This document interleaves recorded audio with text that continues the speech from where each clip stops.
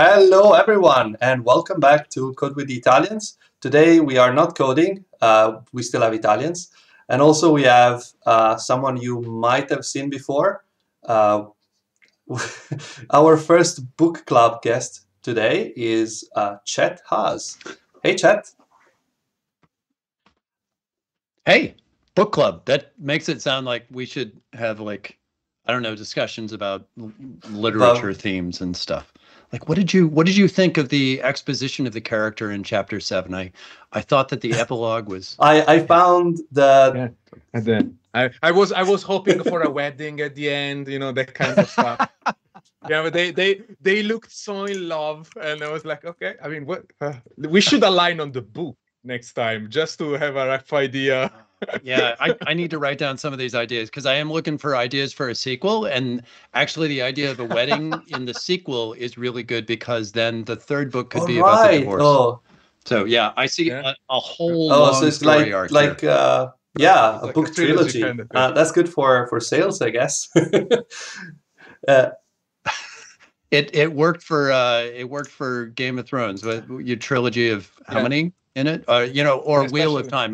My favorite trilogy that just kept going and going and going until the author finally died before he actually resolved the story. That was why nobody should ever get into a series until it's done. Yeah, well, also Game of Thrones, the wedding part worked well. I mean, there are pleasant bits. That's also a fascinating thing. So, Chet, thank you for being with us. This is a honor for me. We never met in person because Google I/O it was not possible, and I'm not a DroidCon London aficionado, unfortunately. So this is a great opportunity for me. Thank you. Yeah, thanks for having me. Nice to. On my side, I just want to say thank you for waking up at stupid o'clock on a Sunday. Really appreciate that. Yeah, wake up, juice. Yeah, exactly. As long as coffee, it's all good. So for those who don't know Chet, first of all, why are you here? And second of all, Chet, do you want to introduce yourself? Sure. Why am I here? Because you talk about Android, and I've been doing Android since 2010 when I joined the team. And I've done mostly engineering. I took a couple of year break doing developer relation stuff, and then along the way, you can see a book that Yvonne is holding out.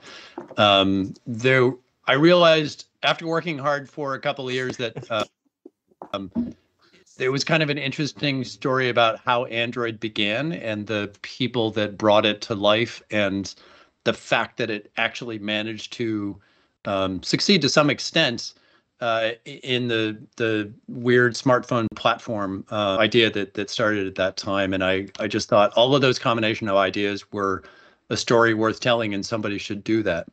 And then I waited for several years and nobody did that. And then I realized maybe that was up to me. So is it a good idea? You are always struggling. I mean, nobody ever thought about this. Is it really a good idea, or people are just lazy? And then I realized, no, this is the Android. People are busy. Like all the people on the team, they're happy that the story is out there. Like I got really good support from people like Diane Hackborn and Brian Swetlin and Ficus Kirkpatrick. Like they're all happy that someone did this, but they had no intention of taking their own time to do it because they have far more important things to work on. I think it took someone that I love writing code and I love thinking about technology, but I really enjoy articulating how stuff works. And so I think it took someone to say, not just, oh, this is an interesting story, but actually, sacrificing a bunch of weekends and evenings to say, well, it's worth taking some of my time to actually describe what happened here, because otherwise we're going to forget. Like I forget stuff that happened last week. And I would hate to go, years and years down the line and have people like Diane and Brian and Ficus forget what they worked on or not care about it anymore because, the world has moved on. So I thought it was important to sort of capture this little snippet of tech history to better understand how things happen. Not just Android either. I think it's important to realize this is just one of an infinite number of tech projects that I think all of us in the industry sort of understand how the stuff happens, but taking a step back and saying, yeah, but how did it happen?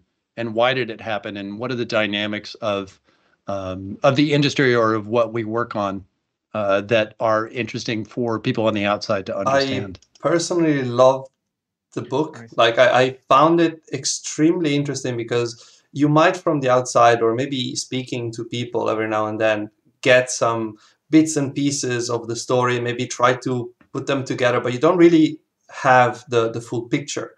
And I found this book extremely interesting because it gave me an opportunity to peer into the early days of Android, the story of the people, especially that made it happen. And I learned about a lot of things, even about people that I kind of know, like people that I've met before, that I've talked with, and I found out new things about them as well, which was extremely interesting. I really wish that this kind of book was done about more things, because to me it was incredibly interesting. I'm not saying you should do it, Chet, but maybe.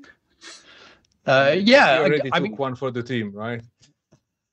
But maybe this is the first. Well, we were talking about sequels, so who knows? I mean, there are other books in the genre, but I do think that there's space for more. I find it fascinating. One of the things that I learned about that I wanted to talk about was the connection of all of those people to each other and to things that they'd worked at and technologies that they'd worked on before they got to Android. Because one of the dynamics in our industry is that it's not like things are just created out of the ether. Things build upon other things and upon ideas and technologies that have come before. And connecting all of those, I find, is really fascinating. Things like, people like Apple that were working on things there, people that worked on, God help them, a smartphone platform at General Magic in the early 90s. If you can imagine creating a smartphone in the days before there was even a data network, like what were they thinking? They were thinking great things, but it was about 10 years too early, right? So there was a really good reason why General Magic didn't succeed. But the fact that people had been thinking about this stuff that early on meant that, those ideas could keep percolating, and those people could keep moving around to other companies and then sort of come together when the timing was right to make it all happen. So yeah, I see this as like, this is an interesting story for Android, but I think there are other fascinating stories about other companies and technologies that would also be worth knowing more about too. I wanted to talk about too, like one of the there were some premises that I wanted to tackle in the book, but there were also you could call them agenda items where I wanted people to understand that this project, as all projects, are not just the creation of somebody smart at the top who happened to be an executive driving a project and getting acquired and stuff. And I think that's the impression that most people have outside of projects, because that is what the media people know about, right? So the company will talk about a particular executive, or journalists will interview a particular person, and that person becomes sort of the spokesperson for that thing. But that's not accurate, right? That thing came about because usually a very large team of people that work together to ship that thing. There are some, I think it's propagated by some executives being wanting to be that person. Certainly Steve Jobs comes to mind, right? Like that, he very clearly saw himself as, the creator or the person behind a lot of that technology. And to be fair, I think that he was a driving force behind a lot of it. But to say that he invented all of that stuff, like that's taken it a bit too far. But because of the way that PR engine works for Apple, where brand, they don't really want to talk about the other people inside the company for very good reasons. But then you get the impression that that person was the only person that invented or worked on any of this technology. And clearly that's not true. Right. And so I wanted to go beyond the executives, go beyond the names and the founders that people had heard of before, and actually talk about the rest of that was an important part of building this thing. I feel like we've been talking a good 10 minutes, but we haven't really said much about what the book is. So probably worth mentioning. This is what the book looks like. Sure. You can get it on Amazon. You can get it digital from a variety of sources. Maybe, Chet, you have a better list than I do. Yep. Sure. Yeah. So the paperbacks are only available on Amazon for now. The ebook is available on Amazon, Google Play Books, Apple Books, and Kobo. I'd never even heard of Kobo before. The intention was to try to get it available in as many places as possible. The paperback is not, because Amazon is more limited than I expected.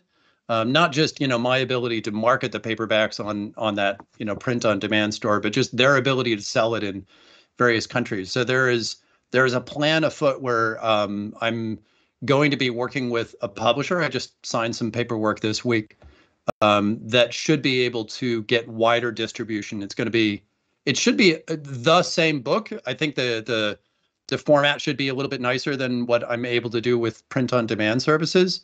But there should be an edition available sometime in the future that's going to be wider and, hopefully even something that you could get in bookstores if those things still exist by the time it comes out.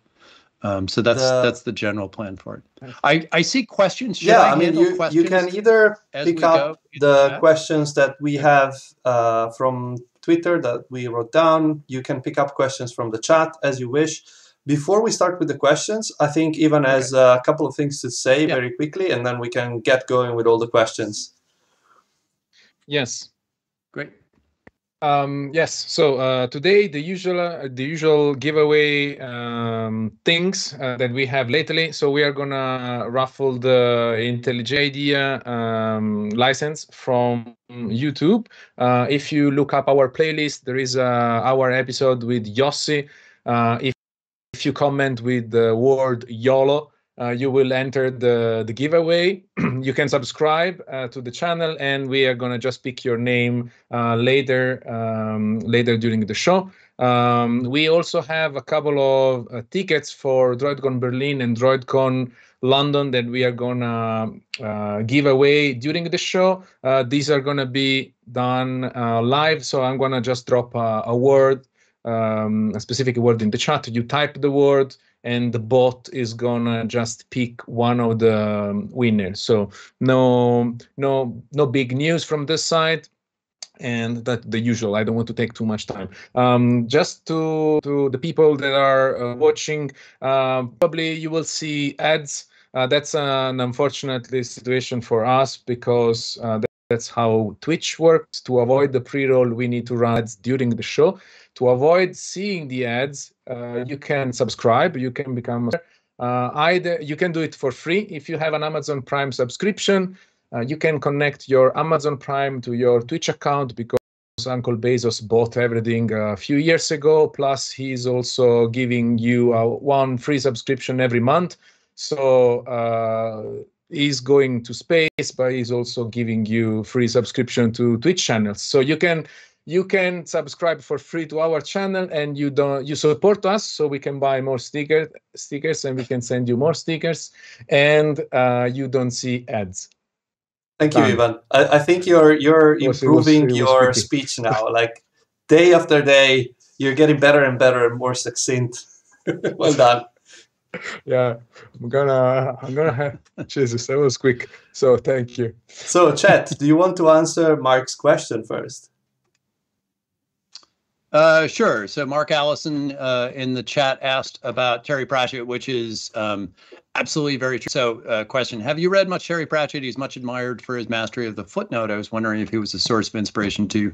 Absolutely. I don't know inspiration as much as I really enjoy that format. And Romain and I had used that to some extent in the Filthy Rich Clients tech book that we wrote many, many, many years ago. So there were a bunch of footnotes in there, and I found it very helpful in this book. I mean, maybe it's just my style, but like, I want the book itself to have a very conversational flow and to be somewhat informal, because that's me. Like, I don't want it to make it an academic book. However, there is a bunch, there is a narrative flow that it needs to follow, and some of the stuff is fairly, technical or at least involved. And I always have the feeling that, let's break this up. I do this in meetings as well. Like, let's break up this serious conversation with, a joke, an aside, a little anecdote, whatever, just to sort of keep the levity there no matter what's going on. And footnotes to me are useful for that, for just going, oh, did you know this thing here? And then it's kind of an optional, like everybody knows when they pop out of the text and they read the footnote, like they're taking a little break there. Some of it is citations, that needs to be there for whatever reason, or, describe what CL means or something. But most of it is my bit of fun, more the way that, as Mark says, Terry Pratchett does it, where it is just constant footnotes. I think there are nearly 500 in the book. Somebody sent me an image of the book. They'd photoshopped the cover and rewrote the title as Footnotes, the team that built the Android operating system. Which I think is probably appropriate. I saw somebody on Goodreads actually complaining about having too many footnotes, but it's the style I chose. I will say that it complicates the audiobook a bit, because I think when you're reading a book, there's a visual cue where I am choosing to leave the narrative and go down to the bottom of the page to read something.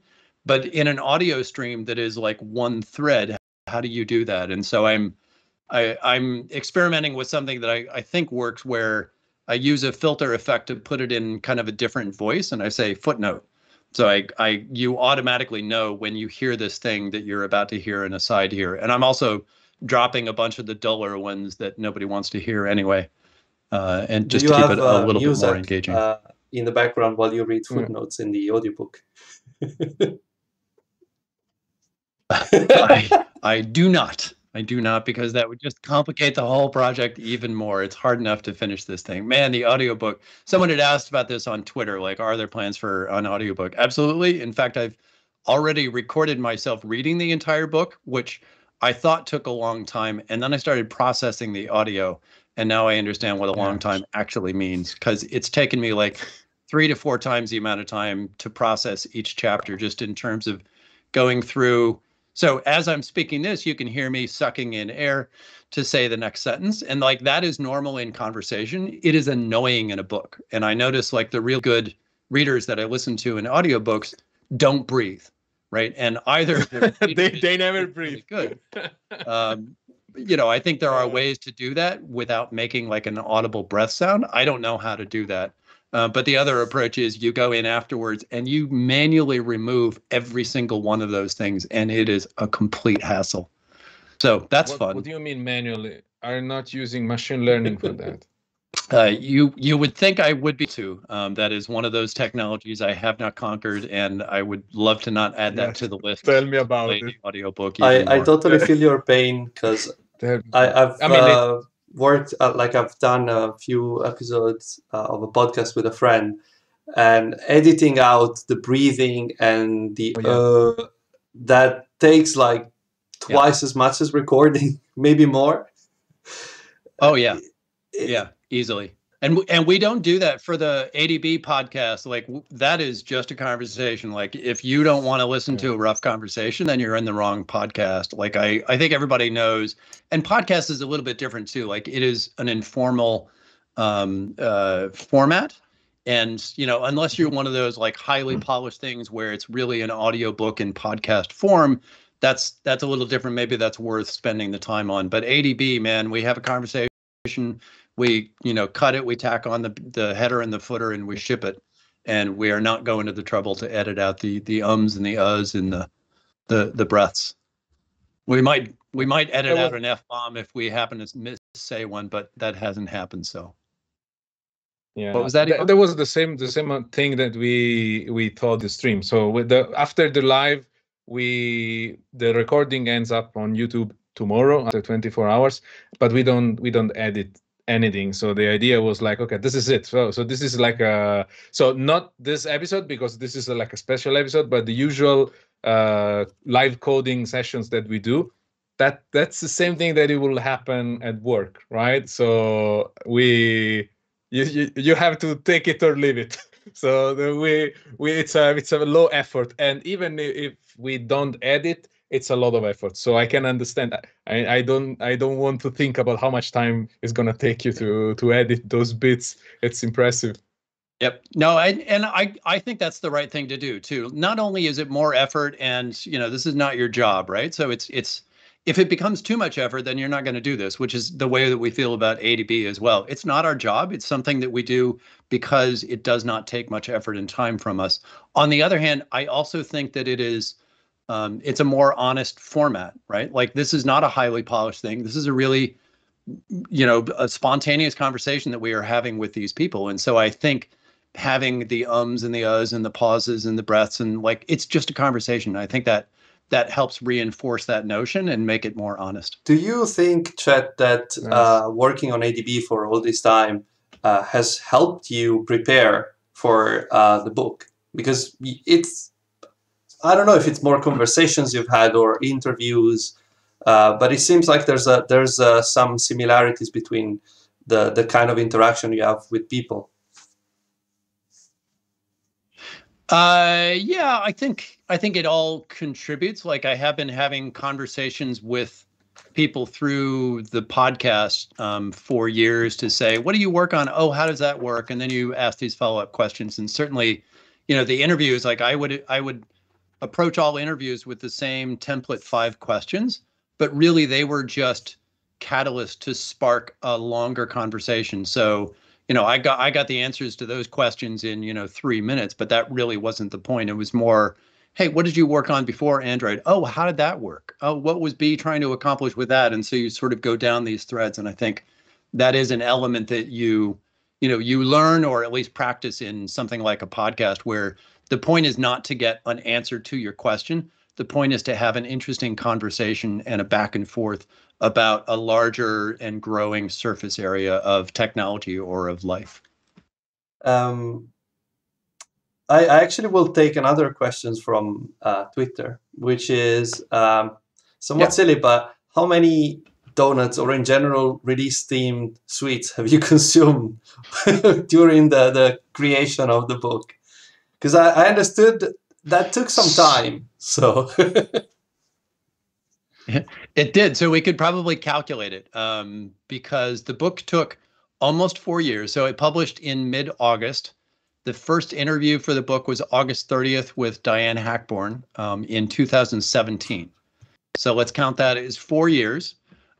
Every single week I have donuts on Friday, and I usually end up having 2, let's say, unless it's more.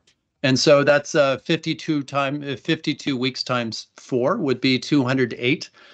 Times 2 would be 416. So yeah, over 400 I donuts. do admire your restraint, though, that it's only once a week. It would be more if they were there. Like if there's a donut in front of me, I will eat it. But I have a tradition. So it started at the office like for many years. Well, actually at Sun, they used to have like donuts on Wednesday, donuts and bagels on Wednesday, until the company started doing this as tech companies do. And then they cut out that little thing. But then we would have, our own private donut club where we would bring it in, or I started that tradition in the Toolkit team at Google, where I would bring in donuts on Friday, and then other people would bring them in, and then we just, we have a calendar event that we share called the Donut Mutex. So you grab the Mutex so that nobody else mistakenly brings in more donuts, which doesn't sound like a problem, except, I'd rather have those donuts next week instead of too many this week.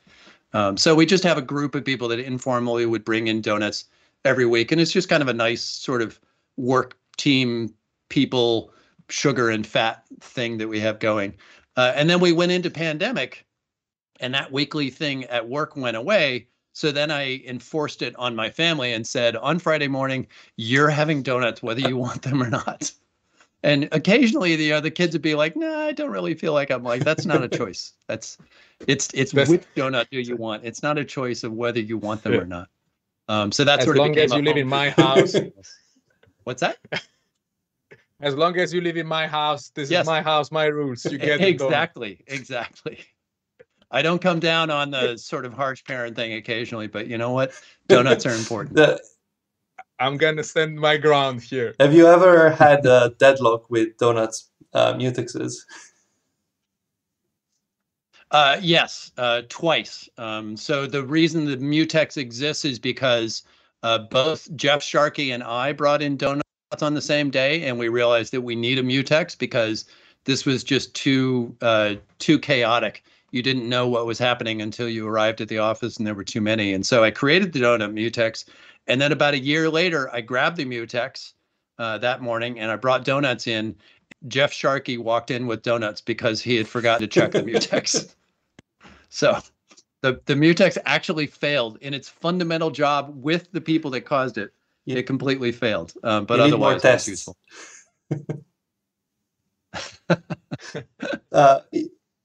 That's true in software in general, I think.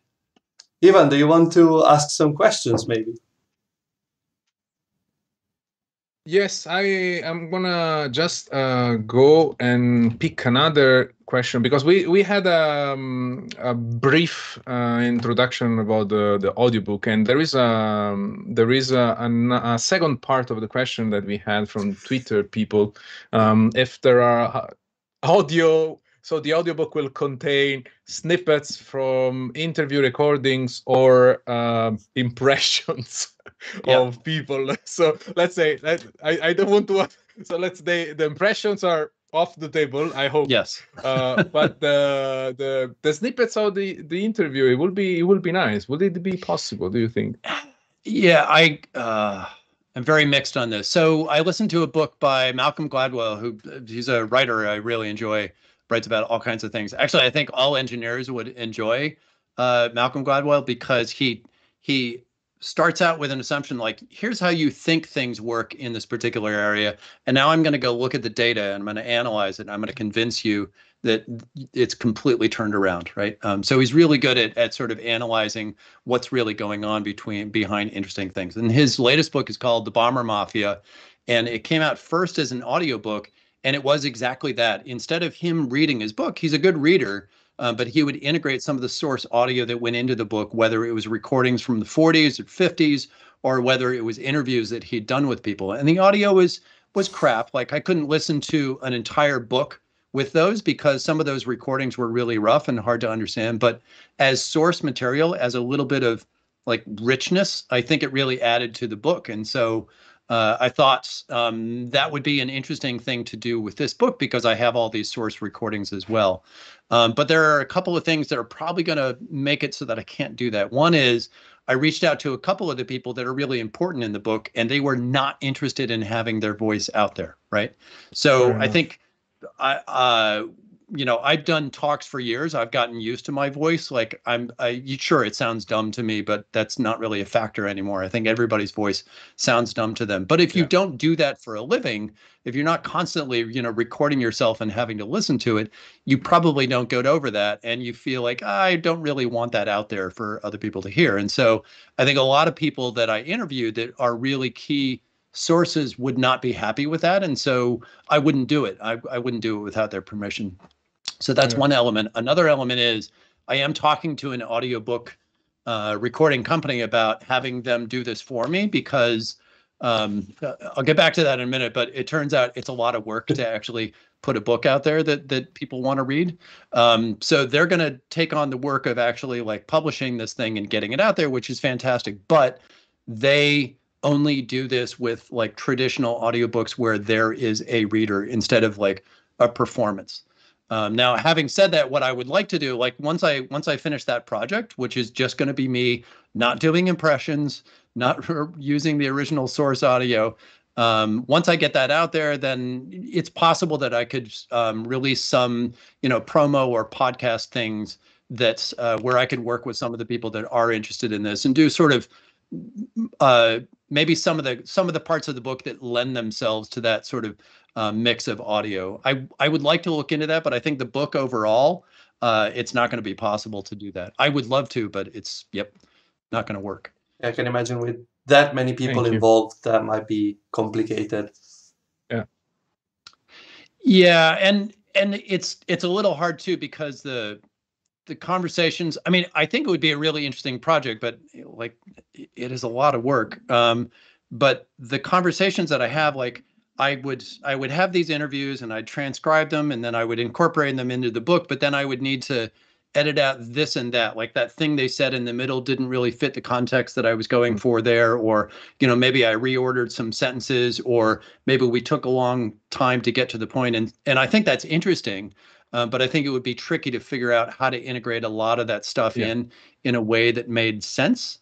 Or I would necessarily need to, limit the amount that I was doing that, because otherwise it would be sort of too confusing to have too much of that more wandery stuff, because it was just, conversations that were not intended for public hearing to begin with.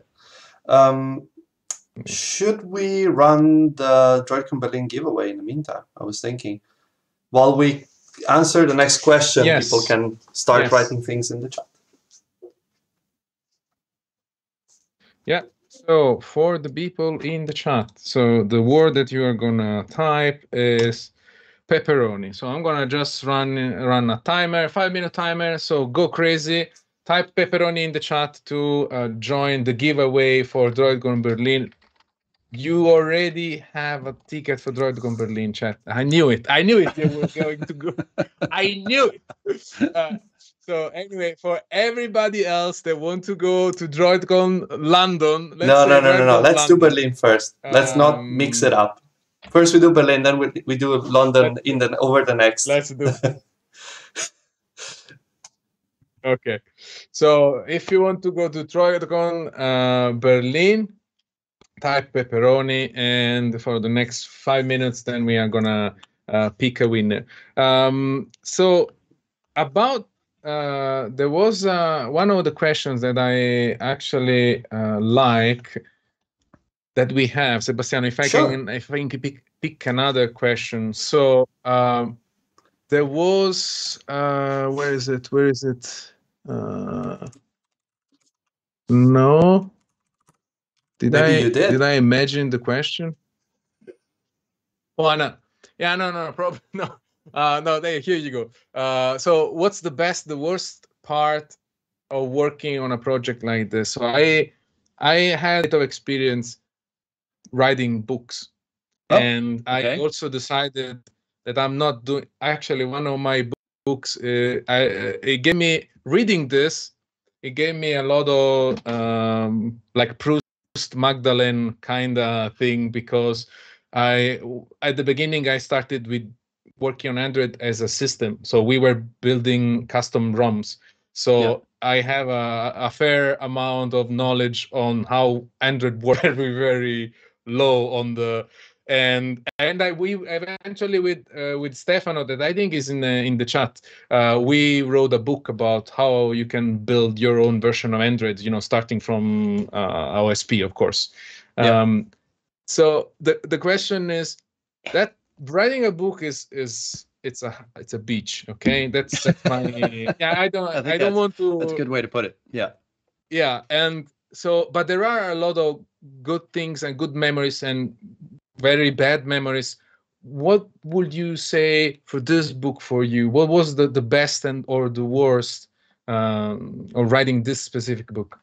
Sure. Well, I think there's the generic thing that's the best and worst about every book. So this is my 6th book, I think. The humor books that I did are a little bit different, because those were simulations of things that I'd done, and then it was more just a project that I did pretty informally. But the programming books, I think that I did many years ago, share this in common, which is the best part is writing. Like, the reason I do this is because I want to write. I enjoy the process of understanding how something worked, whether it's, highly technical or the social dynamics of this project or whatever, and then articulating it. Like, it's part of why I like to go out and do talks and articles and stuff, is I just like sort of threading that needle, connecting the dots between how does something work and how do people understand it. And so I enjoy that process of writing, and I also enjoy, as you might expect, like trying to be amusing, trying to be engaging, right? How can I express this, not just to get the point across, but how can I actually make it funny for people or enjoyable to read? Like, that to me is a puzzle, to try to express things through, it's the asides and the footnotes, it's the analogies, whatever it is. that makes it more of an engaging read as opposed to just this more academic read, right? So that's joyous to me. Editing is not, and editing takes far, far, far longer. So the process of, understanding that 500, 600 pages that you wrote isn't comprehensible to anybody else. And now you need to go through and you need to rewrite and you need to rewrite and you need to catch your errors and you need to read it all again and you need to reorder things. And it just goes on and on and on and on. And I think that is really tedious about all of these things it's, if you want to write a book, do it because you want to write, and understand that that's where the joy is going to come from. And you have to slog through a lot more of the pain. And so you just have to remember why you did it to begin with. And I think that the darkest part of this one, like it did take so very long. The previous books that I did were, under a year in terms of like compiling the information to describe the technology, writing it down, editing, working with the publisher, getting it out there. This one was 4 years. And I think the worst part was not knowing during the middle of that period whether it would ever finish, because that just killed my soul. The fact that the story wouldn't get out there, or the fact that I had spent so very much time and energy and effort on this thing, and feeling like, am I actually going to make it to the finish line with this, or is this just going to die on the vine? So fortunately, it did get out there. It was pretty happy in the household in August when I got there, but I didn't know, a year ago, whether it was actually going to, make it across that line. Makes sense. Yeah, editing was brutal, especially because I'm not native speaker. So, the way I write in English, like my English, it probably wouldn't suit. So yeah, I really definitely can relate. But my mom is happy because she can look for my name on Amazon and books come up. So that's also something good, right? Yep. I mean, yeah, it is. And it sounds, but it is, I think for anybody that likes to express themselves, that's a nice sort of, it's not a goal to go for it, but it's a nice thing being able to say, oh, I did this thing and there it is. Right. As opposed to like you describe to people the thing that you work on and it's all a bit nebulous. No. This is like, it's a milestone. Like, here's this thing that I did and it expresses some amount of me, and the project and the technology and, that thing that you were writing about. But there's also a lot of us in anything that we write. And I think it just feels good to be able to point people at it and say that. And it's kind of like, finishing a class in college or getting a certificate or a degree or whatever. It's like you not only did the work, but you have a thing to prove that you did it. You carried that project through to completion. It's shipping the 1.0. It's having the test suite that verifies that everything works. It's not just, oh, I had an idea for an interesting algorithm. It's no. And then I implemented it and I got the whole project working and it's in a product and there you can use it over there. And I think a book or any more sort of polished and finalized thing is some of that. Like, no, I didn't just write down a bunch of junk on a blog somewhere. I actually like finely tuned it and worked with people, designers and editors and reviewers and rewrote. And here is the final product that I think expresses the original thing that I was going for. In the meantime, the bot has chosen a winner. So congrats, Subash. I don't know how to read that. Oh, I didn't Sorry, get Chet. it. But we are going to run the one for London now, so you can apply to DroidCon London if you want. It's probably going to be a different word, I was going to say. So if you, yeah, so if you, well, I mean, if you want to go to London, type oregano, and for the next 5 minutes, we are gonna pick the new ticket for DroidCon London.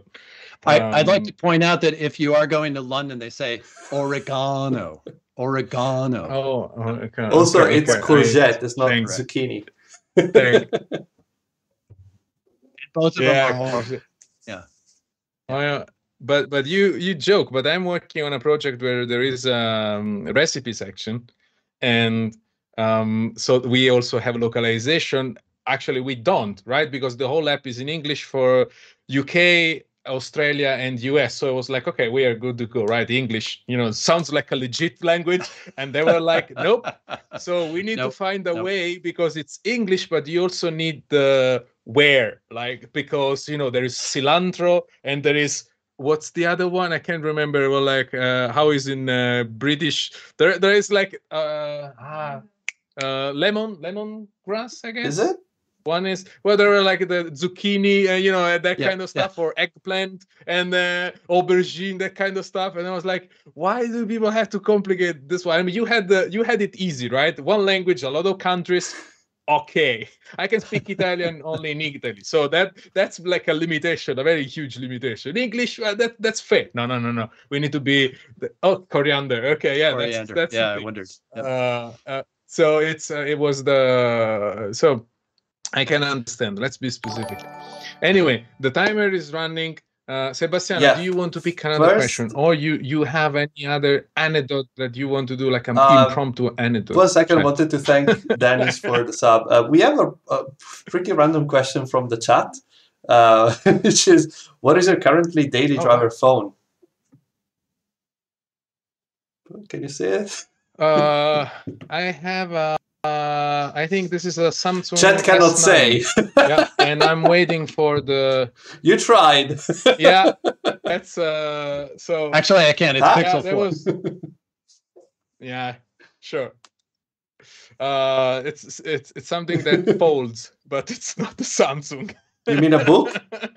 Anyway, so early days in Android, back in the Nexus days, most of the people on the platform team would be using an early device because, testing. Yeah. But these days, like I haven't been tuned into the like new devices for a while. Like occasionally you need to test something, but I think there's not the same drive, just given the number of people that we have on the team at the company, also testing these devices. Not everybody needs to, and honestly, we don't have enough devices to share around anyway. So on any given release, I'm usually using a phone that is a year or two, back. I just get, a normal public device. I may be running early builds on that thing, but I'm not necessarily running, latest hardware all the time as I used to. So you get 10 bugs, years ago. but not all of the bugs. And I want to be the yeah. I want to be the jerk here, and I want to say, you already have enough leaks on Google products and phones, so you don't need more people running experimental pre production phones. So we are good to go. So that's the I don't want to. But yeah, I'm waiting for the next phone, and I also the Pixel 6 Pro, the fancy one with the new processor inside. I don't even know, because I can't buy it in Italy. Thank you, Google. So I need to probably smuggle it from Germany or France or whatever. But yeah, I'm running on a Samsung at the moment. So, but we have another question from the chat. Yep. Do you want me to take that? There was one above here also. There was a earlier one. Oh, no, you did it about the device. Yeah, the Java language choice. So actually I think the chapter in the book probably covers this in a great amount of detail. There's a chapter coincidentally called Java that goes into the language discussion. So yeah, when it started, the original product was basically a JavaScript demo. Brian Swetlin was already working on the Linux kernel stuff, but the Android itself was basically 3,000 lines of JavaScript, and then they pushed the reset button and wrote the actual platform. And then there was a choice, like, should we have JavaScript or should we use C++? A lot of the people, especially because many of the developers were very low-level sort of embedded platform developers, favored C++, especially because performance and memory concerns were really paramount at that time. And then Java was the other choice because it was a common language that people knew. And then the other choice, strangely, was all three. So some of the mechanisms that they were coming up with were language independent, which would allow them to call into things like, binder interfaces from any language that they chose. And then they ended up choosing Java for various reasons. One of them being, well, everybody knows this language, everybody has best practices. Like, wouldn't it be nice if they didn't have to, learn how to program in some language they're unfamiliar with, or become an embedded programmer just to understand how to program to this platform? And so they chose Java programming language as a language that would appeal to the masses and to lower the barrier of entry for people coming to it. And, other reasons as well, nice language characteristics and don't have to deal with memory management and blah, blah, blah. But I think appealing to many developers was certainly an important part of that. I also like the mention about the IDE, that at the time you had Eclipse and there was also NetBeans, so people were familiar with working with Java. The tooling was already there, so that was also something interesting. And not C++, just there, but that's not just there, but also free. Like, that was a big driver for a lot of the technologies, a lot of the tooling stuff for Android was it had to be free. Like, we weren't going to start charging people to run these tools. We weren't going to send you out to go, buy a nice visual C++ tooling suite from Microsoft just to program for Android. We really wanted to make it as easy and cheap as possible for people to dive into it. Congratulations, nice. Harlem88, on winning the DroidCon London ticket. Sorry, Chet. Again, sorry. I lose. But I'm gonna have to cancel my tickets now. I don't have. I'm sure we can smuggle you in, probably. Even we'll get in touch with you folks on Twitch, the two people that have won the tickets, and we'll give you the promo code to get the tickets for free on the Eventbrite page for each event. Just a reminder, in a few minutes, we're kind of towards the end of today's stream, so in a few minutes before we close out, as I said earlier, Chet, we can go on. I'm easy. I'm having a good time, so I'm happy to keep chatting. Okay. Great. I can keep going. In any case, yeah, I'm awake now. So in a few minutes, we'll also pick let's say a few minutes. We'll pick the IntelliJ license winner from our subscribers on YouTube. So if you haven't done that yet, you still have some time to do that. Just a reminder. And now I want to ask a question. Yes.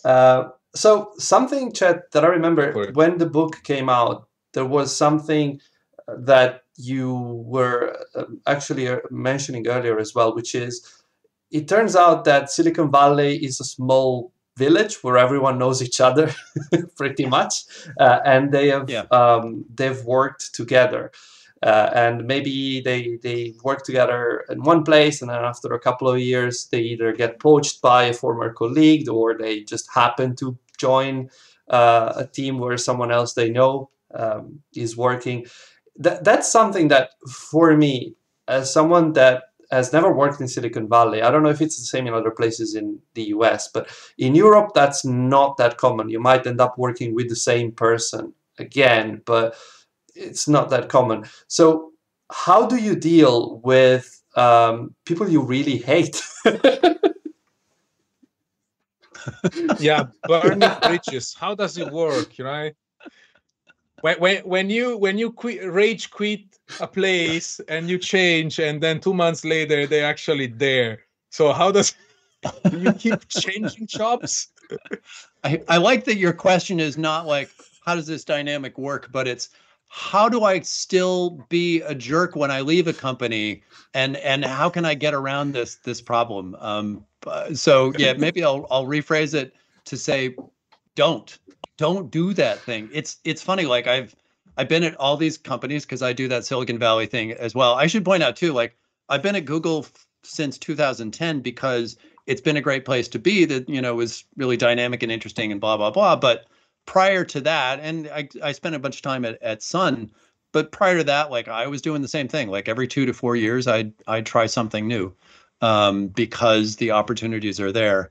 But occasionally at some of those companies, like, you'd see an email go around, or you'd hear a story where somebody did exactly that, rage quit, or they sent an email, CCing all the executives up to the CEO with, now I'm going to tell you what's really on my mind. And you're just shaking your head going, why did you do that? Like you just short-circuited like your future self. For what, ego reason were you doing that? Like just try to keep things on an even keel, because you will work with these people again, especially in this environment where everybody moves around. Sometimes by choice, sometimes by necessity. If you join a startup, there's a really good chance you won't be at that company sometime soon, either because acquisition or, likely it's probably not going to exist. So you need to be flexible and understand that everybody else is moving around you as well, which I like. I think so. My dad was retired Navy. My brother worked for the same company for, I don't know, 97 years. And so like to them, it's a really foreign concept. And even like where I started my first job out of college was at a company in St. Paul where people would join and they would just stay forever. And that was really more the business environment there. And I think it still is in a lot of the country and a lot of the industries, and certainly in different countries that I've encountered in the world. I think Japan has a tradition of like you're at that company for your entire career. And some of the European countries, the people that I know there as well. But I think the more you get like a place like Silicon Valley, I don't want to say it's special, like this is a Silicon Valley thing, but it's more that there is so much opportunity here for this particular industry. And I'm sure this exists elsewhere, that opportunity then just leads to possibilities for people where if you're bored, go find something that doesn't bore you. We do this with most of our waking life. Why wouldn't you try to enjoy your job? And so the ability to take advantage of that in an environment like this, I think is great, because then, not only does it keep you more interested in what you're doing every day as you're awake, but it also enables you to learn more things so that you're not just becoming more and more of an expert in a shrinking field. You're going and you're learning, this technology and that technology, and then eventually you're able to sort of connect the dots and make better decisions about what companies should do, because you have a wider scope of what the possibilities are. I think it's to benefit of the people as well as to the companies and the development of technology, so that we have things where like people learn things at Apple and General Magic and, Taligent and B and Android and Microsoft and all these places, and they can sort of put together these ideas that they've learned along the way to help build better and better technologies as we go forward. I was obviously joking. Rage quitting is never a good idea, even if you don't work in the Silicon Valley. Being a jerk is not a good thing in general. You should avoid that. No. So that's a public service announcement. I have another public service announcement. Unfortunately, so we are re-rolling the ticket for Berlin, because so Subash donated the ticket because of logistics. So if you so you can type again. You can type mozzarella for the next 5 minutes, and then we are gonna run again the ticket for. Even you're just messing Berlin. with Chet, aren't you? So go for it. Yeah. Basically, I'm trying to confuse it now. I'm leveraging the early hours. Sebastiano, do we want to? Yes, first of all, I want question? to answer Mark that was asking, if being a jerk is never a good thing, does that mean that I'm no longer welcome on the chat? You're always welcome, Mark. You're not a jerk. Oh. You're just a troll. That's different. We are not. Yeah. That's not what we mean. When we say that, we don't mean it, Mark. I do have a question. Chet, do you want to say something? What else? There was something we had talked about earlier before we got on the chat that I'll say eventually, but I'll get there. So go ahead. First of all, this is not a prepared question; just came to me. So if no, it's fine. it's a good question, probably. Brace. So, if I recall correctly, you are donating the proceedings from the book to charities. Do you like? How did you choose the charities, and like, what do you hope that this will bring to the wider community, because I seem to remember they're coding related charities, right? Yes. Yeah. So the overall intention was to not make money on the book, because I want to make it clear that I'm just trying to get the story out there. I'm not trying to, like, let's use the knowledge that I acquired for years from, Google paying me a salary and then try to make money through some other. I mean, I did it. It's a personal project. It was all my own time to put it together, but I was asking for time and energy from people to understand all this stuff. And so I'd be really clear about the motivations. So the donation is an important part of that. And in terms of the organizations that I donate to, that's more flexible. And I wanted to choose stuff that was at least related. So currently, the plan is to donate to 2 coding related organizations, Women Who Code and Black Girls Code, because I think that one of the problems, which, I mean, if you read the book not too closely, you see the problem, which is the amount of diversity that we have in tech, in companies, in organizations, is not what we would like it to be. I think that companies, at least companies that are trying to do the right thing, are working on this, but it is a really hard problem to solve. I think we're doing hopefully better now than we were a few years ago when, Android was starting, but it's certainly nowhere near where we would want it to be. And I think one of the problems with that is there are many problems, societal, historical, whatever. But one of the problems is just having opportunities for people in these other diverse demographics, whether it is the opportunities to get an education in this, to be, to grow up in an environment that encourages this, for all people to have job opportunities that open themselves up, as opposed to like needing to be in some, secret cabal network. And so organizations that can help in that, in terms of training or job opportunities or career mentorship, I think is really important. So that's why I chose those 2 particular charities.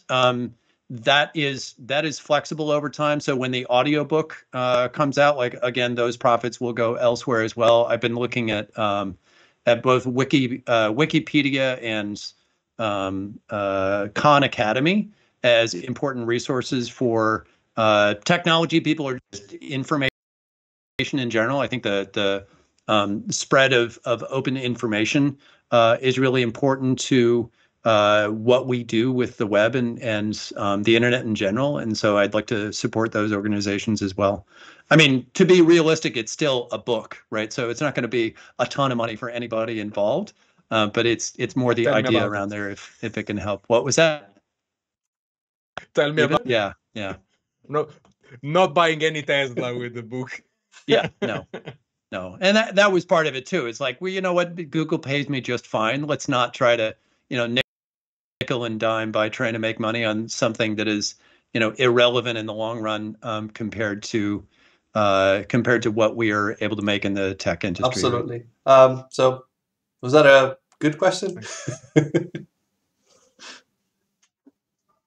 Okay. That was a fine question. Yes. Are we awarding points here? Okay. Even could you get a sticker? I actually just got them, so I finally have stickers myself. You just want a sticker. Oh, get him. Do you? Just stick it on my forehead now. Be like this. I mean, it looks. One good question. It looks real. I mean, now that you show the sticker, we actually have proof that we are sending stickers around, right? So now it's not like a rumor anymore. Actually, could you do it physically? Even could you pass a sticker to Sebastiano? I'm below you. So I'm. You're like this, like this.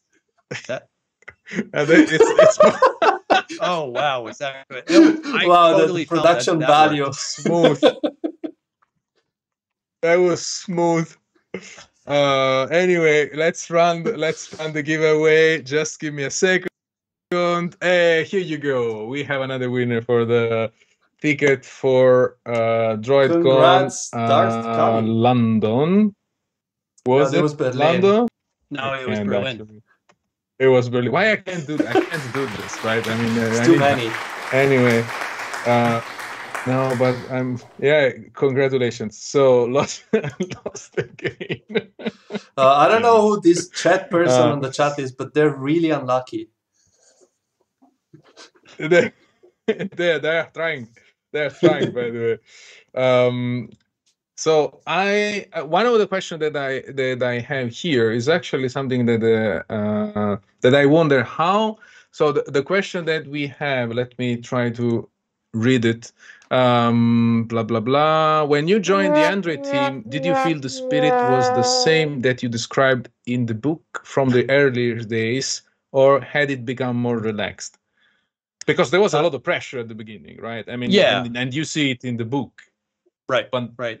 It was both. Like one of the things that I wanted to get across in the story was what that feeling was that I did feel, but it had lessons. Like I was definitely working harder when I joined than I ever had before, or than I have since. Like, you know, we all still work hard, but it was really driving very hard, especially for the Honeycomb release at that time where, you know, weekends, late nights, all that stuff, but it was nothing compared to what I heard about the early days. So there was still that feeling of like, you know, everybody driving to make this thing work. Because when I joined in mid 2010, we were like clearly at the bottom of the smartphone players, right? And above us was, you know, Nokia sort of owning, you know, phone market overall with various flavors of Symbian, Smart, and feature phone, whatever. Apple had come out; they were doing quite well. Thank you very much. Microsoft was there, and they're obviously an important player no matter what they do. BlackBerry was killer for its domain.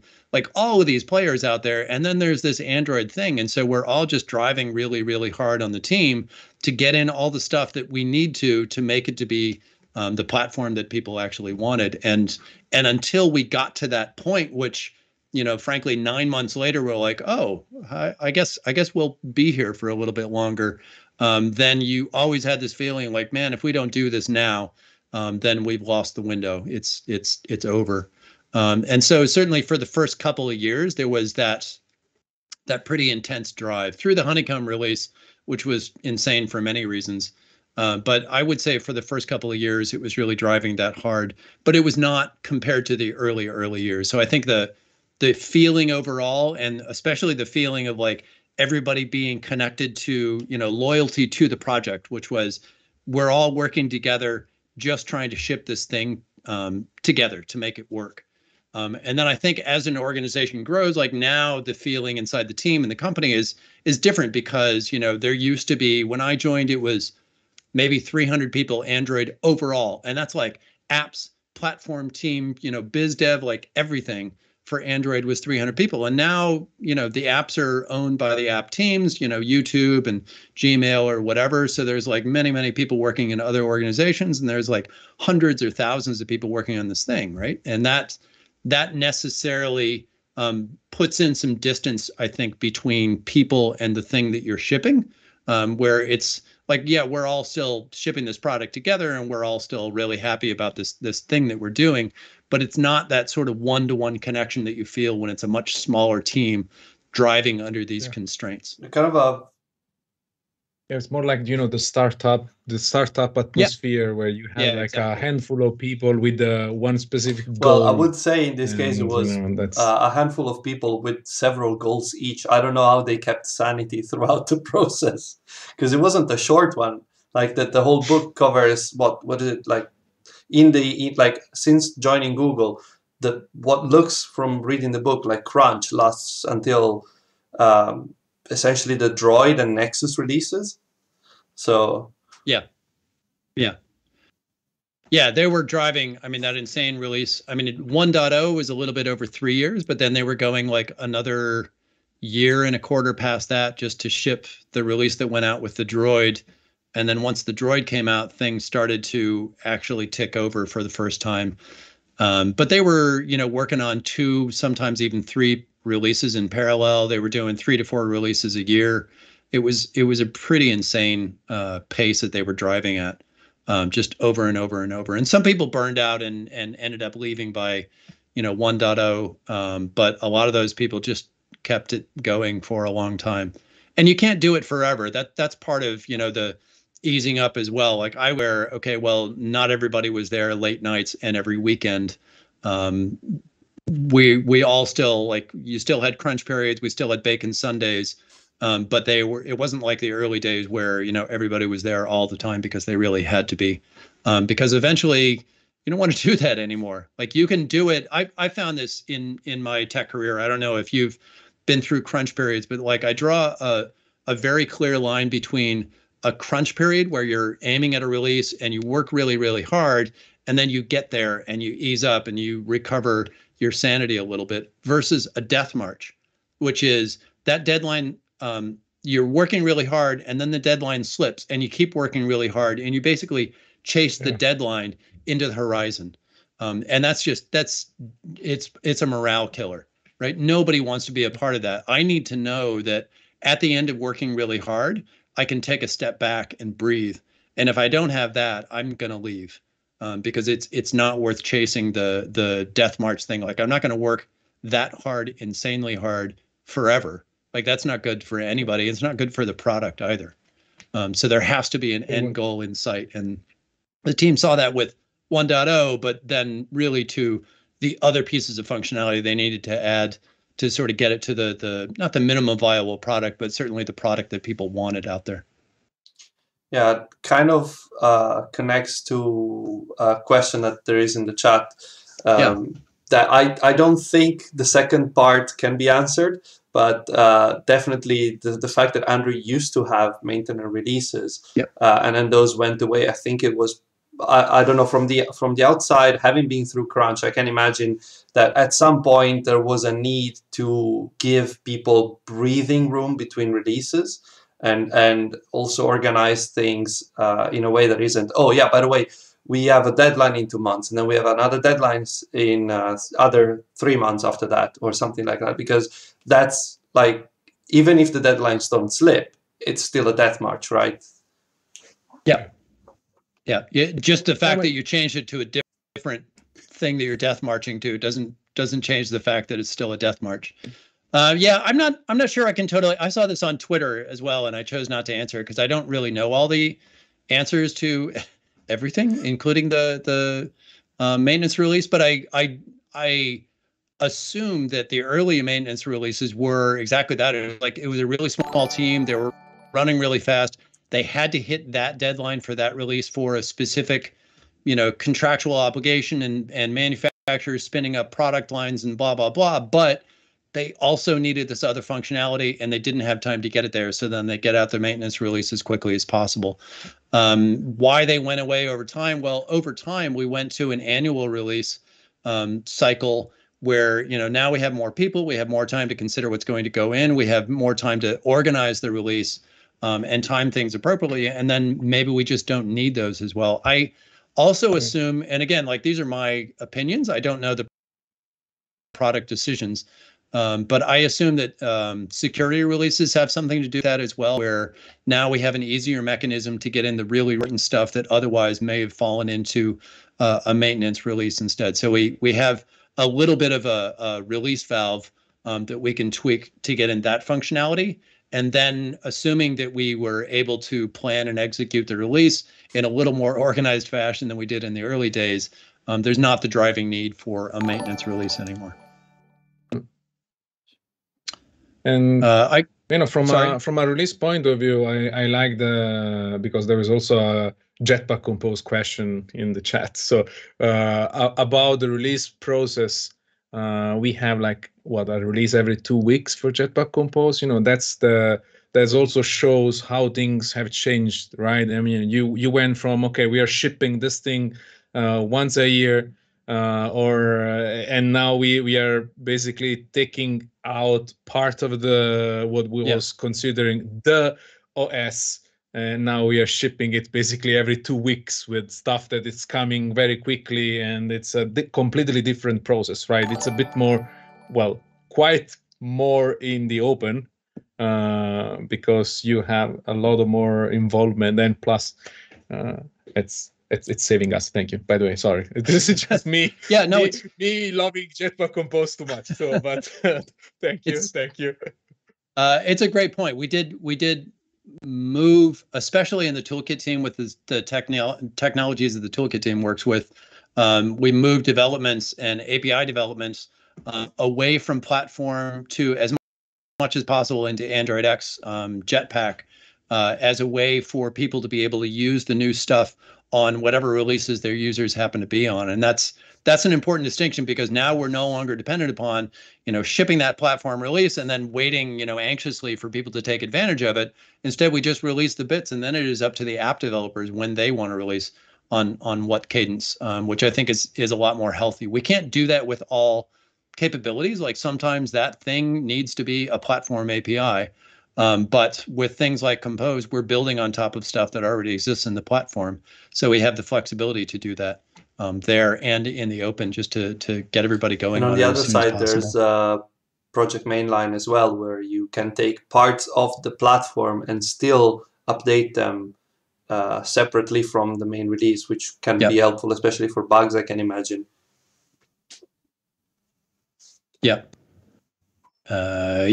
That is certainly the goal. I saw a confusing question there. It says, can you tell us the previous story I'm not in sure. brief, please? Looking back at the last 40 hour and 16 minutes of conversation, I'm not sure what story they were talking about. Should we retell everything? So, I don't think I can. Okay. Yeah, I guess so. But in brief, yeah.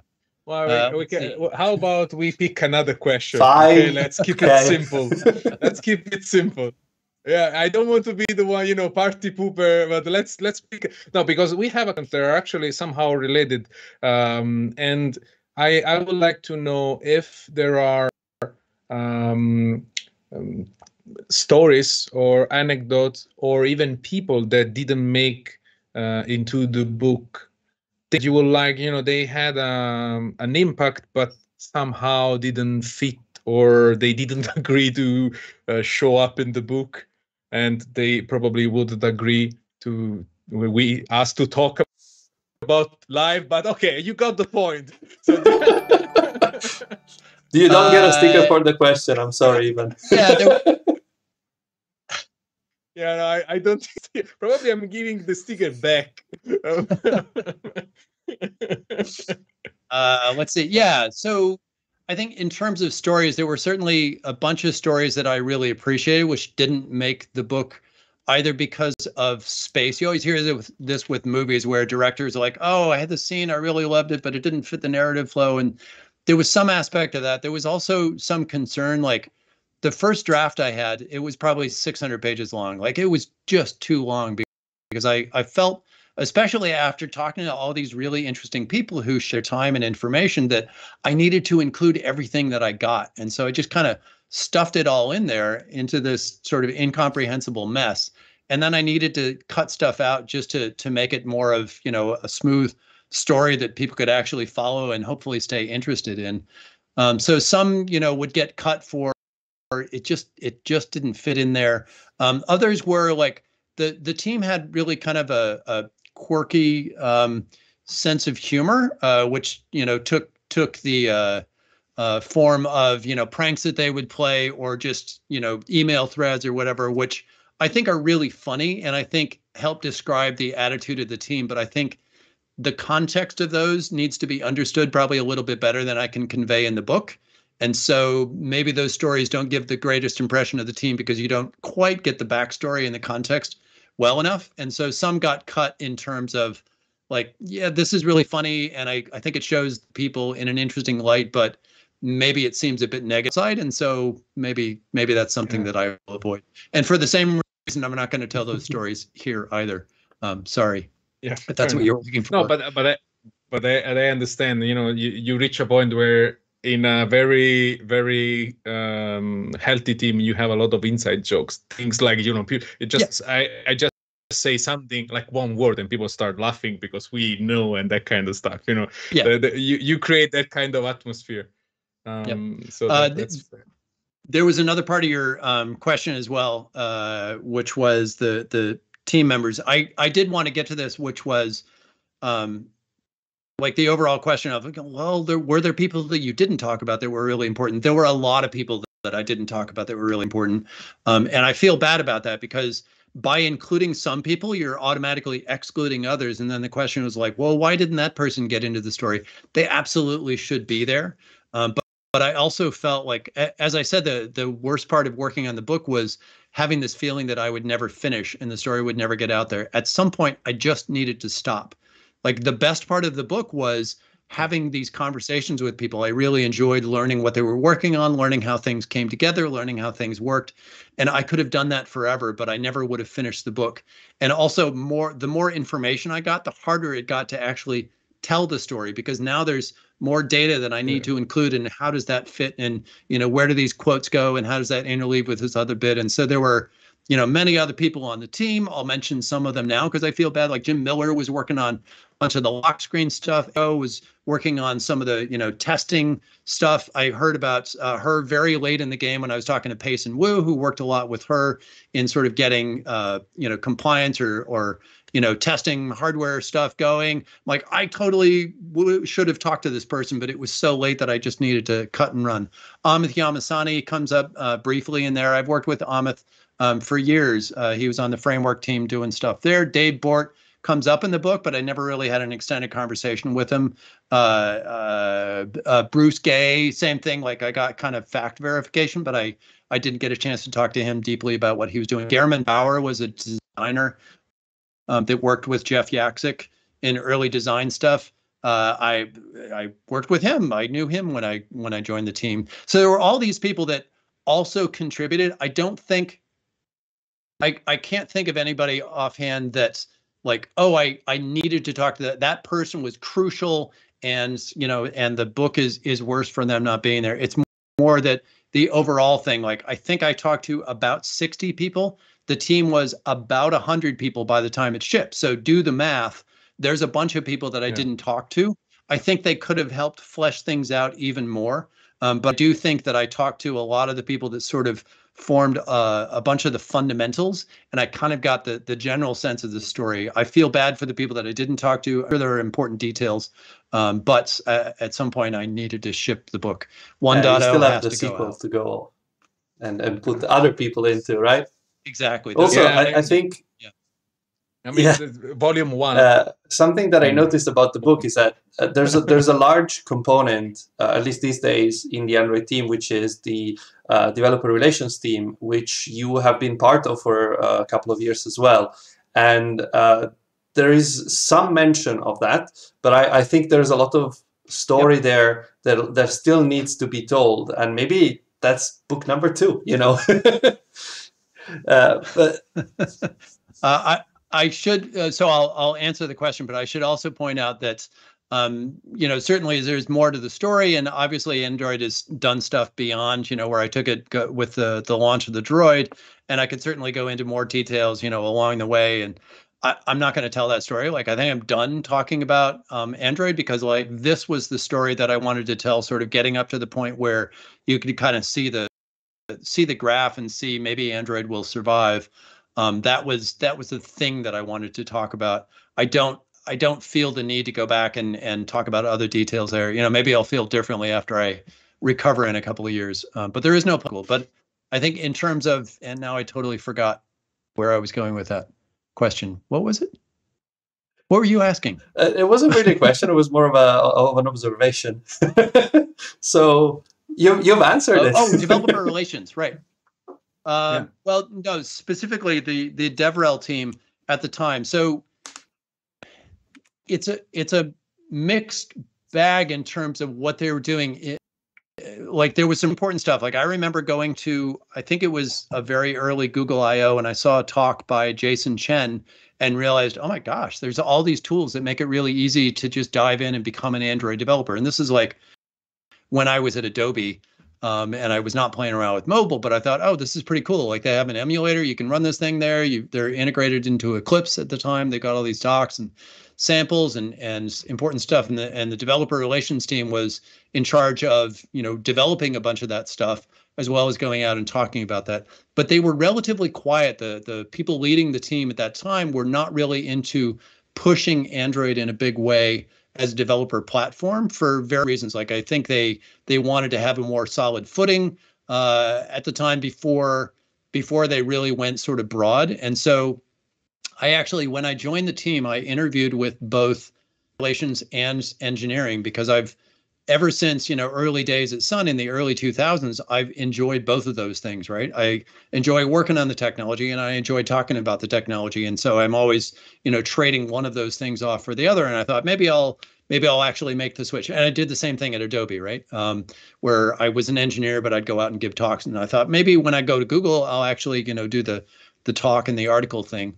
And so I interviewed with both teams. And once again, I chose engineering instead, and then did the DevRel stuff as a hobby, which is kind of the sweet spot for me. But developer relations at the time was really focused on partners. It was focused on, let's take a look at the big apps, the large companies that need to be a part of any platform that's out there. They need to run as well as possible. And then if you have time, you can talk to other people as well. But that's not our priority. And that's clearly not where developer relations is at right now, where we have a whole team that does the articles, that do the samples and tutorials and the conference talks when we have conferences. And so there was a migration where like DevRel now is a much bigger thing, certainly in the public view, than it was then. It was a bit more internal. It was people like Jason and Dirk Doherty was writing the docs. Dan Morrill was on the team or started the team at the time. My friend Dick Wall was on it. Like there was a group of people that were doing that, but I think it was a bit more internal focused or partner focused, or also just working on the fundamentals of like the docs and the samples, as opposed to like doing the broad outreach stuff that developer relations does now. Kind of follow up to that. Someone in the chat was asking why you at some point switched to DevRel, and wondering if it was to get away from Raman. I didn't really want to get into it, but yes, we won't tell him. Don't worry. I needed a break. Also, the lawyers demanded it. It was kind of, we had legally that there needed to be some separation. Yeah, it was. I mean, it's exactly what I said, which was these have been conflicting priorities for me in my life, and eventually I thought, you know what, maybe it's time to actually just go off and do this thing, and then I can focus on that. And I learned a couple of things about myself. One was, it was invigorating, I think, to then have the time to focus on that, instead of saying, oh my gosh, I need to work on this IO talk, except I got to finish the product. And then you feel like, you're not really able to do the things that are important all at the same time. And so it was nice to say, no, the talk is really important. That actually is my job now. So that was great. But in the long run, I realized what the joy for me really is not just giving talks. Like, sure, I love giving talks. I even enjoy doing the videos, although certainly not as much as the live talks. I mostly enjoy it when I'm talking about the stuff that I've worked on, right? So for me to actually work on animation APIs or graphics technology or performance, and then give a talk about how that works, that is like the sweet spot. That is everything that I want from developer relations. The other stuff where I'm going and giving a talk about stuff that other people have worked on, not as fun. Like I enjoy doing what's new in Android, but partially because I do that with Romain and I do it with Dan, and we have a good time sort of, let's do this research, learn how the stuff works, put it together, and then try to make some sort of engaging presentation out of it. But technology-wise, I would rather go out and do a talk about graphics. And I think if you're in developer relations, you don't get the chance to do that as much, because the stuff that you talk about is by definition stuff that other people are working on. And so I realized that maybe my life wasn't leading in that direction, and maybe I needed to go backwards before, which is why I switched back to good answer. Thank you. Nerds are gonna be good nerds, right? Nerds gonna be nerds. Exactly. I like that. But I agree. I mean, that's very relatable. You work on something and you want to talk about that. So I completely can relate to that. You mentioned animations. Okay, I don't know very specifically what you mean with animation, but we had from the Jetpack Compose team, we had Doris a few weeks ago that she was working on the animation part. Do you never meet are you working on two separate words of the, like, two separate meanings of the word animation that me being 5 years old don't know about? So it's all related, actually. So the history of animation on Android. You know, I could probably write a book on that. It wouldn't be a very interesting book, but there's a lot of information. When I joined because Romain tried to get me there back in 2007 because they realized that we needed property animation, and I didn't come. I ended up at Adobe. And then he tried a couple of years later because we still needed property animation. At the time, there was animation on the system. It was the old Android.view.animation classes, and they're really quite awful.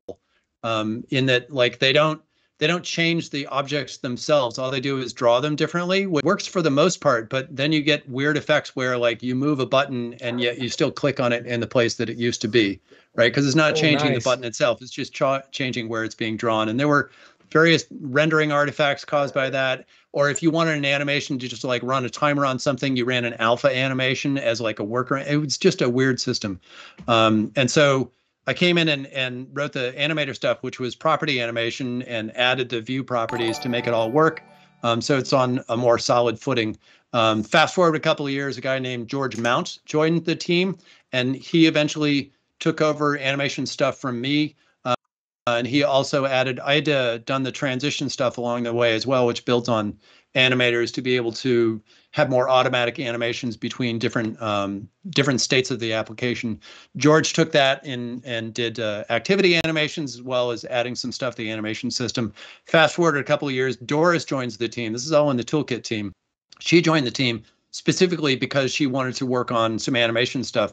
So she took over animations from George, added things to the animation system as well. Also worked with animated vector drawables, seekable animation. So we were all sort of adding fundamental bits as we went along. And then the Compose project started, and she owned animation at that time, and all of the Compose animation stuff is hers. She had also added the Spring animation stuff. That was sort of the last pre-Compose animation stuff that we had worked on, and that was Doris's. And then that fed into some of the stuff that's in Compose.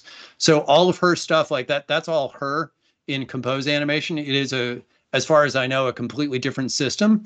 But it's all also interrelated because we've all worked on all of the bits going forward for better. I am a huge fan of your team's work. I love animations, as Ivan can testify. Whenever we do an episode, at some point, I say, maybe I can animate that. And now with Compose, you made it too easy. I was just saying, it's like, oh, nice. It's becoming serious because I mean I spend my live streams with Sebastian and Mark Ellison, and they keep wanting to animate everything. Okay, but we need to. Can we try a micro animation? I was like, what would you animate? We can animate this thing, but no one's ever gonna see it. I was like, yeah, but I know that it's gonna be animated. I was like, I mean, for who we are actually writing this app? I mean, for customers or for just you until animating things? But he's completely right. I mean, for me, I'm more like a backstage kind of person from a building apps point of view. I'm not the UI person, because I always found hard. If you say something like, custom view or on draw, pre-draw, I just get PTSD. So that's gives me anxiety. But with Compose, I find myself, willing to try, because we just need to just wrap it with animated visibility kind of thing, and this thing is nice, right? You just run it. That was easy, and this actually is appealing developers that are a bit different from what Sebastiano is doing right now. And this is great. This is the great part of Compose, I guess. Which is great. Like I think that's a perfect thing for us to have evolved too. So I also obviously enjoy, animation and graphics just on their own, but I understand that, not everybody has either the time or the interest or the wherewithal to do that, which means that then they don't get to the animations. Then, the apps may be less usable, because there are some really important cases for animation, I believe.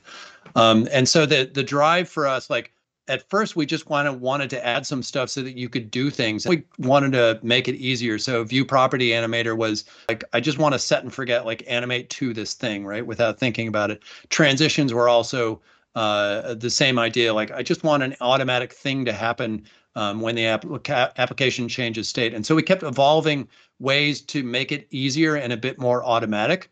But I think we were still quite a ways away from, making it easy for everybody. And there are always these, fragile use cases of this and that. And if Compose has taken that further and made it even easier and more automatic, then that's a fantastic thing, because that hopefully will make for better applications. Yeah, I think one of the maybe most underused APIs we had in the view world was animate layout changes / begin delay transition, which like a lot of people didn't really know that they were there. So a lot of applications on Android that could easily animate between states don't really do that because, well, maybe before constraint layout, it was more complicated. But with constraint layout, things like animate layout changes can help a lot, but also motion layout in general also adds a lot of ability to make things nice. Let's put it that way, because it's like animation is one of those things I find that it's often left behind because it's not like on anyone's specific Trello board of priorities when it comes to product people and management. But as a user, I love the fact that I see an application in which the developer has put the time and the skill to polish the UI and to use animation to convey meaning and to convey context, which is something that I find very useful.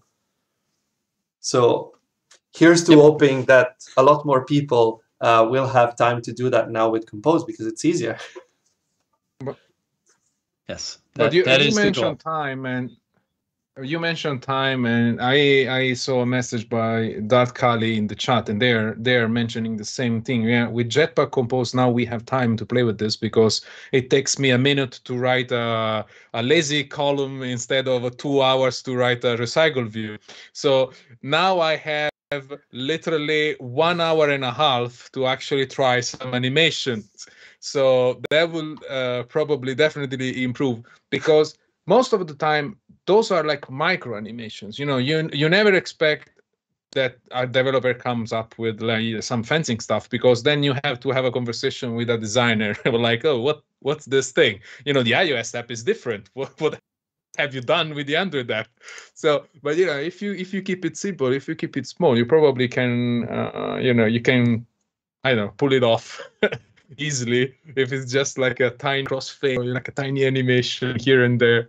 So I love it from Compose. This is so easy. I have one other question that I had came to my mind first when I first read the book, and I was just waiting for an opportunity to ask it. But I thought that would be in person at some point, but maybe now I can do it publicly. It's even better. One thing.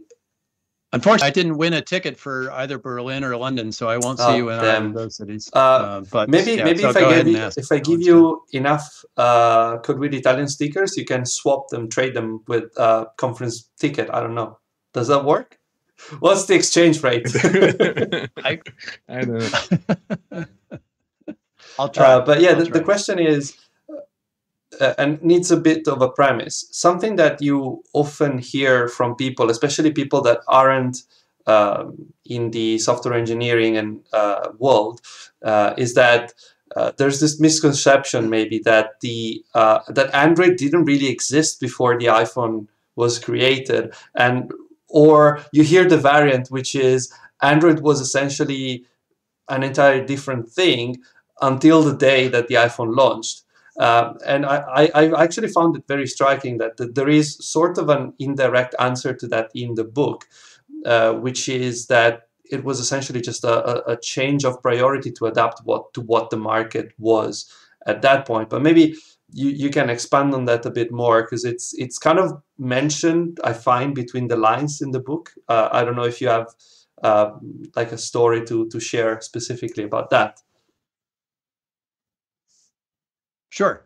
Yeah, I love this quote by Brian Swetlin, which I can't even paraphrase, but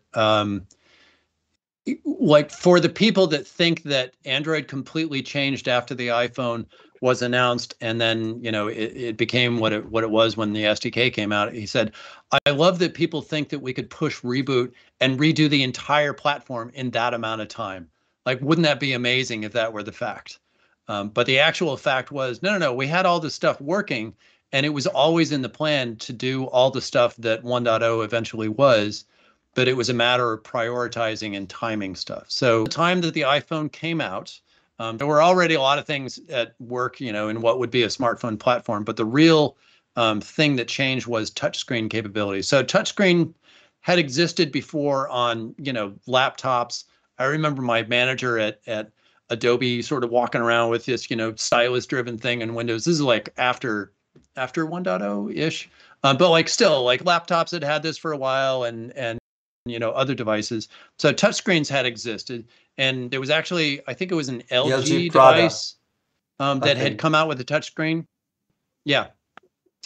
Yeah, I think you're right. I mentioned in the book, I forgot what it was, had come out like just before the iPhone. So it was not a new thing, but I think the iPhone sort of encapsulated a lot of the ideas and put it into a form where people finally got it and said, oh, that is what I need.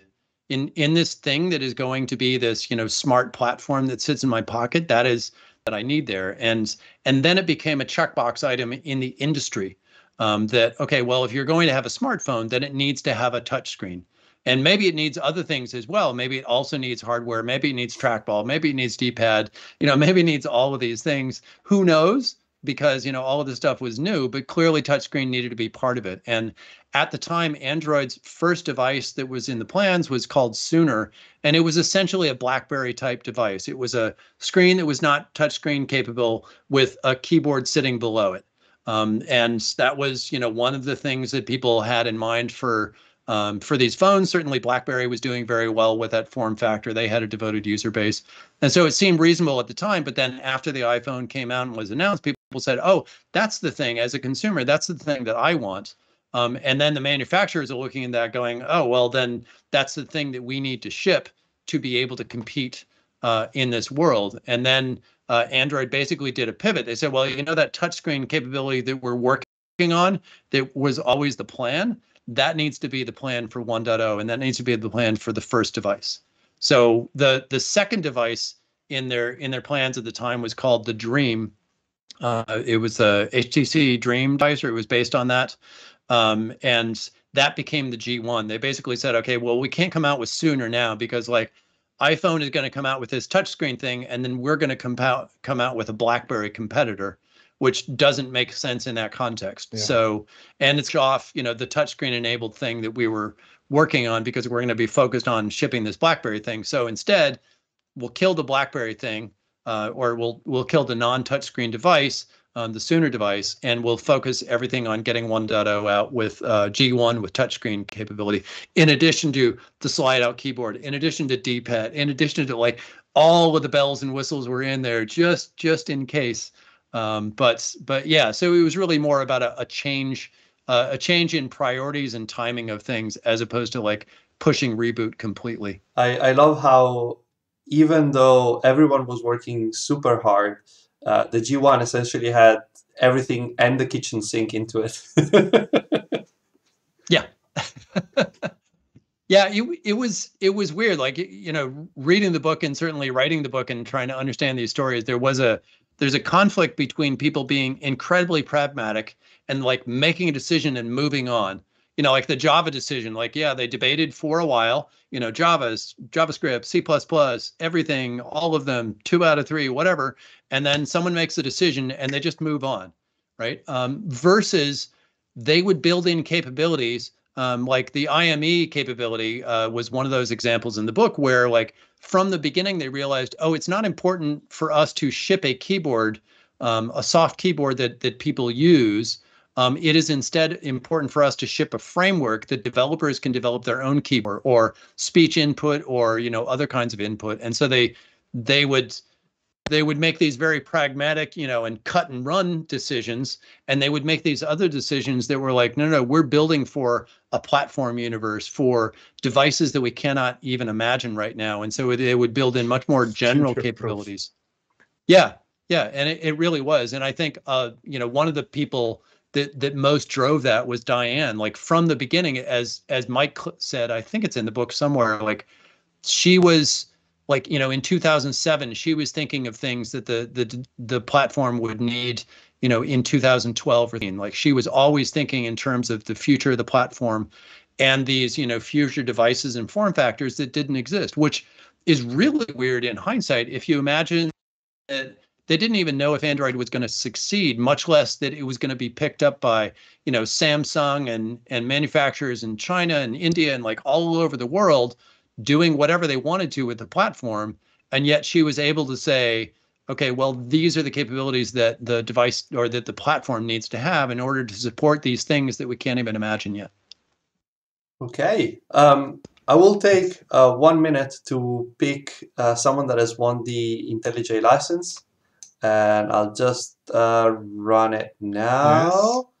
Okay. Congratulations to Antonio Gisondi, who was commented on our YouTube. Oh, yeah, come on! Apparently, really? we're doing it. We're doing really? Italians now. I don't know. No. But it's even better. Antonio Gisondi is Harlem 88. Okay. He also won the Droid London ticket. How many people do we have actually watching? Is it only 3 people? It's me, Sebastiano, and Gisondi, apparently. And I've closed the window, so I don't even get that. Okay, but anyway. Oh, yeah, actually, Mark is actually pointing out, you didn't win the IntelliJ license, so you need to stick to Android Studio. I'm sorry. I mean, yeah, probably. But we are running a giveaway every week, so you can try again next week. I will. So... I'm pretty sure that you can't convince your employer to buy a license. So stick with us. You can win one. All right. Anyway, anything else? Because I think that we need to wrap up because this gentleman has to have his Sunday. So I would do the thing that Chet does on ADS every time, which is ask you, is there any question that we haven't asked, but we should have asked you, Chet? You would think, since I put people on the spot with that I would think of that myself beforehand and think, oh, what's the thing I should talk about? And I can't think of that. Now you know how it feels. I would say encourage people to check out the book and see. I think there's a reading sample on Amazon. Like you can do the look inside thing, and also some of the ebook sites like Playbooks. So you can check it out and see if you like the style and the story it's trying to tell. It's sort of covering a lot of the intro beginning stuff. And talk about it on Twitter. Let me know what you think. Like one of the aspects, and I'm sure even you are familiar with this, like when you do a project like this, I want most of all for people to be able to access it and enjoy it. I'd also like to hear about it, right? Because I live with this story on my own for 4 years. It was just me talking about it far too much with my wife, and she's really sick of it. She doesn't want to talk about it anymore.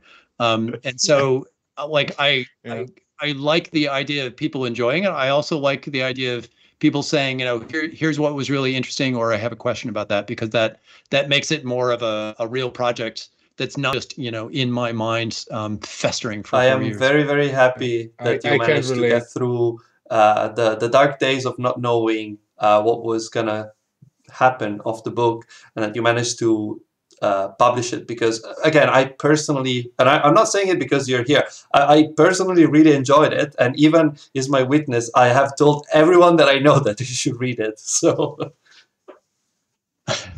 yeah, it's Yeah, but it's a fascinating book because it's we had this conversation. It's like in English, I guess it's page turner, right? I mean, it it reads like a novel, right? It's not like a techie nerdy book, but it is, but it isn't, right? You know, you have a lot of, oh yeah, this is cool. But if you know the details, you also know what you are talking about without checking the footnotes most of the time, because that's, you know, that's also nice. But it's a nice reading. It's a nice reading. So I'm huge fan. Thanks. Thanks for that. One of the things I'm really curious about too, like, and I'll learn more, I think, as the real publisher takes it and hopefully brings it to a wider audience, is that, you know, clearly the people who are most acquainted with the book now are Android developers, because those were the people that I was able to reach. Like, I am the marketing department for the book. And so, you know, that's the people that hear about this thing. And I think it's great that that community likes it, and is excited about it. And that's, you know, the most important audience, I think, because, you know, we're all a part of this thing. But I specifically wrote it so that real people can read it as well, which, I mean, like, I don't want you to have to be a software developer or an Android developer in order to understand and appreciate the book. I want it to be a book about social tech history and business concepts that I think anybody interested in those genres would be able to consume. As my wife said, who is one of my most important reviewers and editors in the book, like, there are some chapters in the middle that people to skip, but the key thing was, can you skip those and still follow the narrative flow of the book? Right. So are you going to be, you know, a little bit in the weeds in the framework chapter, and I don't really care about intents and binder, and so I'll flip forward a few pages and sort of pick it up later where we're talking about applications or whatever. And hopefully it still works at that level and people can enjoy it as a story that's told and as a history that happened. And I think the jury is still out on that, but that's my secret hope. I'll go to my girlfriend with the book and ask her to read it, and I'll let you know what she says. She's definitely not in tech. Yeah, or don't. No, I can't. No, I can't do that, because back in the days, my wife, was playing the part of probably your wife, Chet, and she knew at some point more about RX Java than most of my colleagues. And it was not a good time for her, because she was like, Ivan, I just stop, I don't care anymore. Just basta. That's enough. So yes. So let's close with what the last question from the chat, which is, when is the movie coming out? Have you sold the rights to Netflix already, or? I would give the rights, and I still can't get them to call me back. So yeah, I'll let you know when Spielberg's people. Is that the universal signal for I have to go because the dog wants to go, even? Yeah, I mean, Mark was asking where Spike gone. So you have to see Spike goes in that corner. So, but it's super dark. So I actually added a spike light, so Mark can see the dog when he goes there. So that's what we do for our. So yes, he's in the Spike corner. Okay. I think that we should, the Trax is asking if you answered the question about the donuts, and yes, it was how many? 400? 416, I believe. As a minimum. At least, yes. Yeah. And as Mark pointed out, it's definitely fewer than the footnotes. So that's also a thing. If you are in stats nerds kind of thing. Yeah. So okay. Let's wrap it up. Thank you, Chet, a lot. Like, this has been a lot of fun. I love having chats with people, especially when they have interesting stories. And you definitely have collected some interesting stories. And I'm very thankful for you taking the time on a Sunday to join us. So again, thank you very much. And thanks for having me. This was fun. I also like having conversations. It is why I do the podcast. Like, you would think that I do it so that Android developers could learn more information. I'm way too selfish for that. I do it because I enjoy having fun conversations with other technology people and learning about what they do. So whenever you're ready with the sequel, no spoilers, but whenever you're ready with the sequel, so if you want to come back, or even before, just to chat about whatever, that's also fine. Okay. Sounds good. Maybe I'll come back and talk about graphics stuff as I get deeper into that in the new job here. Nice. So. I mean, we have Matrix 4. We can have Androids too, right? I mean, why not? The sequel that nobody needed? Is that what you're saying? Yeah, and my wife in particular doesn't want. That was the best thing about shipping the book in August was then she got to get it out of our constant conversations as well. Okay, I want to thank again everyone. Don't forget to join us again on Wednesday for our next stream. We are probably going to be, well, we will definitely be back to live coding. We'll do some feature work. And then next Sunday, we have Mark back with us. And there's probably going to be a lot of trolling. More animations. Because that's what we do. And a lot of animation. Thank you, Chet. Everyone, don't forget to read the book. Like, seriously, I'm not paid to say this. You should read it. It's super interesting.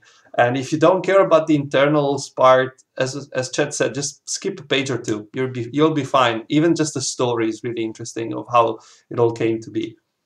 So yeah, thank you. Have a good one. Thanks. Bye. Ciao, ciao.